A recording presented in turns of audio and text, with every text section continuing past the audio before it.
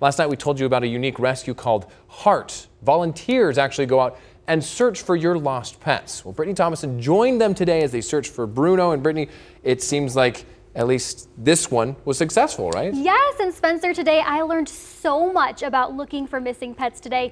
If you spot your missing pet or someone else's, you don't want to call it. You also should not chase it. That's because once dogs are lost for more than a day, they go into fight or flight mode. You can bait dogs with food, water, and an item with the scent he will recognize. Volunteers with Heart say flyers are the #1 reason lost pets are found.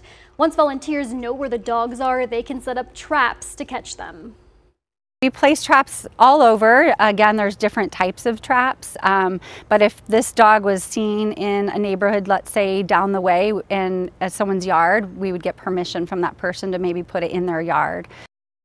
Because it's so hot outside, she said you're most likely to spot your pet once it starts getting dark. And if you do search during the day, they say you can look for your dog near water or in shady areas. But Spencer, this group is still looking for more volunteers. So on our AZ Family app, there'll be a link where you can sign up. And there were a lot of people I saw chatting online about wanting to be careful with fireworks, not wanting to scare the pets. Hopefully those are people who may also go out there and help bring some people in. Yeah, because they're thinking about the animals there. All right, thanks so much, Brittany.